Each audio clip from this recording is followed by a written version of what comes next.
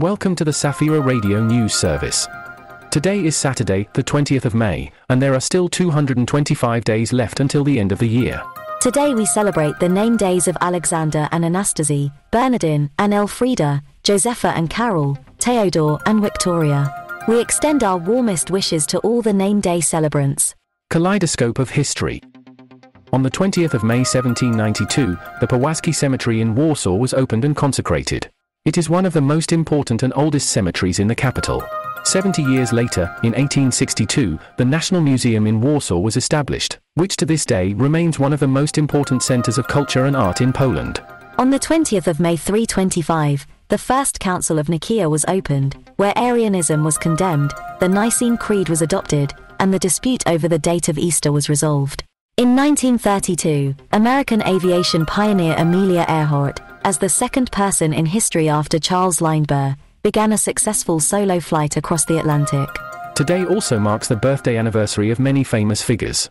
In 1877, Władysław Szczepański was born, a Polish Catholic clergyman, biblical scholar, archaeologist and Orientalist.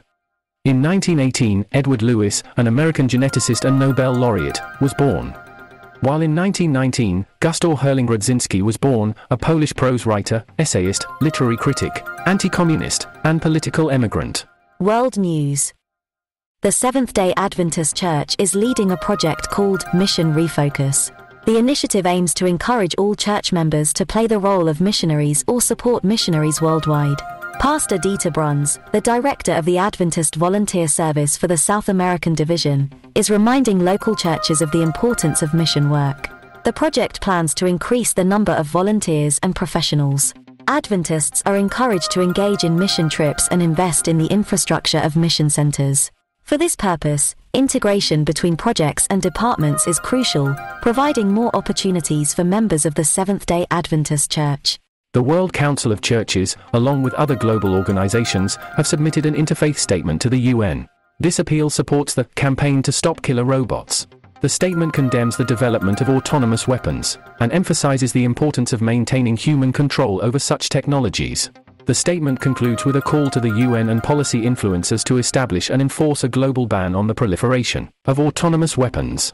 Representatives of 9 religious associations have issued a joint protest to the authorities of Portugal in connection with the approval by the country's parliament on Friday of a law legalizing euthanasia.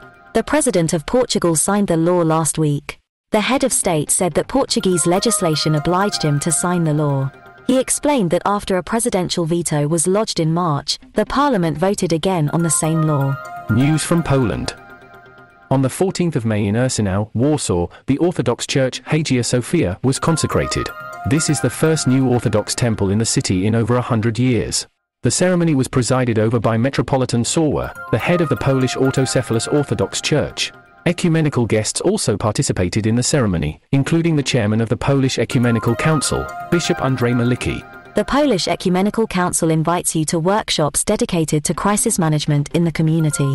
The meetings will take place on the 23rd of May, from 11 a.m. to 3 p.m., at the headquarters of the Polish Ecumenical Council on Willowa Street. During the meetings, participants will discuss materials published as part of the European project Safer and Stronger Communities in Europe. The expert role will be filled by Dr. Tomasz Biolek, a retired officer of the Polish Army and a security specialist. Reverend Jan Byrt is a Lutheran clergyman known for numerous charitable and evangelistic initiatives. Now, he invites cyclists to participate in a special service, which will take place on the 28th of May on Pentecost. The event will start at 11 a.m. in the Evangelical Church in Salmopol. Reverend Byrt is known for many unique initiatives. Among other things, he led a winter campaign called Share Your Skis. Thanks to this, ski equipment reached those who couldn't afford it. In spring, young Ukrainians living in SZCZYRK received bicycles, scooters and skateboards. In the past, the Lutheran invited children from Slovakia and Bieszczady for vacations. He hosted foreigners who taught English to children for free and built a European altar in the Silesian Beskids. That was the news service of Safira Radio. We wish you the very best for the weekend. May God bless you.